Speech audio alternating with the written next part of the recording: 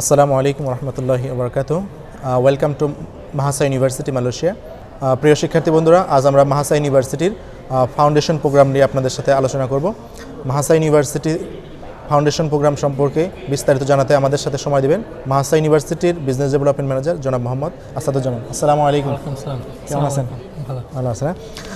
বাংলাদেশ থেকে প্রচুর পরিমাণে স্টুডেন্ট আছে যারা মালয়েশিয়াতে ফাউন্ডেশন করতে চায়, ফাউন্ডেশন বিজনেস এবং ফাউন্ডেশন আর্টস। এখন এই মাহসা ইউনিভার্সিটিতে ফাউন্ডেশনের সুযোগ সুবিধা ফ্যাসিলিটি নিয়ে আমাদের স্টুডেন্টদের যদি একটা ক্লিয়ার ইমেজ দিতেন তাহলে আমার স্টুডেন্ট অনেক উপকৃত হতো। ধন্যবাদ রেদান ভাই।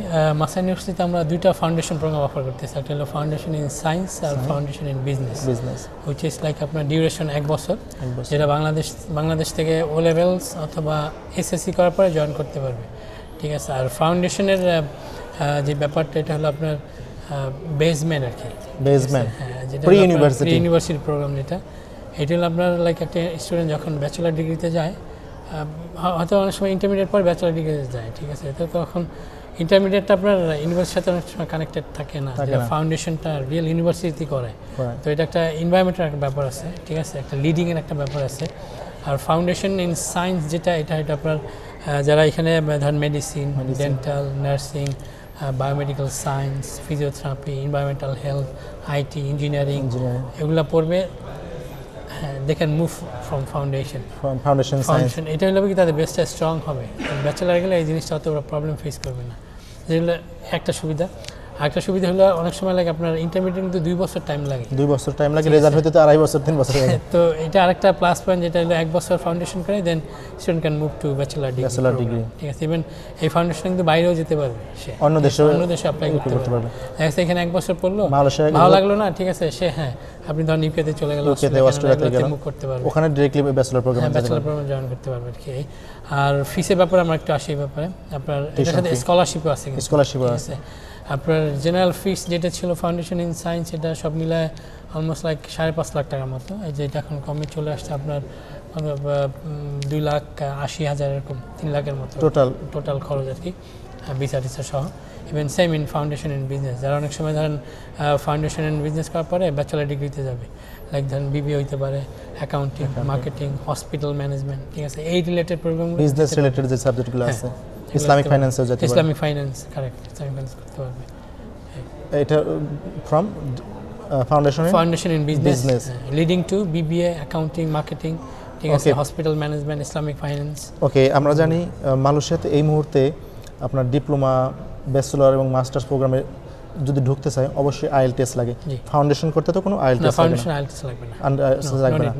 এবং কি ফাউন্ডেশনের জন্য আরেকটা প্লাস পয়েন্ট আছে, মালয়েশিয়াতে যারা ফাউন্ডেশন করবে তারা যদি ব্যাচেলর করতে যায় সেক্ষেত্রেও তাদের আর আইএলটিএস লাগবে না। এটা কিন্তু একটা গুড অপরচুনিটি, যে অনেকেই বাংলাদেশি শিক্ষার্থী যারা আছে তারা কিন্তু আইএলটিএস দেখে অনেক ভয় পায় যে আইএলটিএস পরীক্ষা লাগবে। তাদের জন্য বলি, মালয়েশিয়াতে থাকা যারা মাহসা ইউনিভার্সিটিতে এবং অন্যান্য ইউনিভার্সিটিতে যারা ফাউন্ডেশন করবে এরপরে ব্যাচেলর প্রোগ্রামে যাবে, সেক্ষেত্রে ব্যাচেলর প্রোগ্রামে করতেও আর তারা প্রবলেম হবে না এবং আইএলটিএস লাগবে না। সেক্ষেত্রে বাংলাদেশ থেকে যারা এসএসসি, ও লেভেল অথবা 10 গ্রেড অথবা দাখিল এগুলো পাস করছে তারা কিন্তু ডিরেক্টলি ফাউন্ডেশন জয়েন করতে পারে। ওকে, এসএসসি রেজাল্টটা কেমন লাগে এখানে? এটা আপনার মিনিমাম 2.5 এর উপরে থাকতে হবে, 2.5 এর উপরে থাকবে। আর যারা ইংলিশ মিডিয়াম থেকে আসতে চায় তা minimum C grade, like C থাকতে হবে, পাঁচটা সাবজেক্টে সি থাকতে হবে, মিনিমাম সি গ্রেড। দেখা যাচ্ছে 3টা এ, একটা বি, একটা ই হবে না, মিনিমাম সি গ্রেড, সর্বনিম্ন সি থাকতে হবে। সির নিচে আসলে কোন সাবজেক্টে হবে না। এখন 5টা সাবজেক্টে যদি 2-1টা ফেল আসে, একটা ফেল আসে, বাদ বাকি 4টা এ আসছে, হবে না, still they have to go to diploma programme, ঠিক আছে। ফাউন্ডেশনের জন্য তাদের হবে না, 5টা ক্রেডিট থাকতে হবে, 5টা ক্রেডিট থাকতে হবে। ওকে, আর দাখিল আলিম দাখিল এবং এসএসসি এটা জেনারেল আর কি, জেনারেল 2.5 এর উপর থাকলেই হবে। ওকে, প্রিয় শিক্ষার্থী বন্ধুরা, আপনারা জানলেন মাহসা ইউনিভার্সিটিতে এই মুহূর্তে foundation in science and foundation in বিজনেসে যেই সুযোগগুলো আছে বাংলাদেশি স্টুডেন্টের জন্য। এরপর আপনাদের যদি আরও কোনো ইনকোয়ারি থাকে অবশ্যই আমাদের এখানে কমেন্টস করতে পারেন। আমাদের মনে হয় একটু অ্যাড করতে হবে ইনটেকের ব্যাপারে। ইনটেক আচ্ছা, ফাউন্ডেশনের আমাদের 4টা ইনটেক আছে, আপনার জানুয়ারি, এপ্রিল, মে, জুন, জুলাই, ঠিক আছে, সেপ্টেম্বর।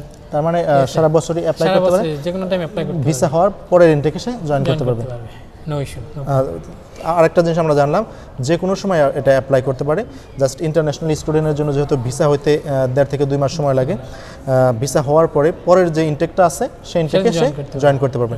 ওকে, এই মোটামুটি বিস্তারিত ইনফরমেশন। এরপরে যদি আপনাদের আরও কিছু প্রয়োজন মনে করেন অবশ্যই আমাদের এখানে কমেন্টস করবেন, আপনাদের কমেন্টসের উত্তর দেওয়ার চেষ্টা করব এবং চেষ্টা করব আপনাদেরকে কমেন্টসের মাধ্যমে আপনাদের হেল্প করার। আর আমাদের এই ভিডিওগুলো করার একমাত্র উদ্দেশ্য যাতে স্টুডেন্ট বাংলাদেশ থেকে মালয়েশিয়া আসার পূর্বেই যে ইউনিভার্সিটিতে আসতেছে, যেই প্রোগ্রামে আসতেছে সেই প্রোগ্রাম সম্পর্কে যেন অবগত হয়। ওকে, সকলে ভালো থাকবেন। আসসালামু আলাইকুম ওয়া রাহমাতুল্লাহি ওয়া বারাকাতুহু। ধন্যবাদ। ধন্যবাদ আপনাকে।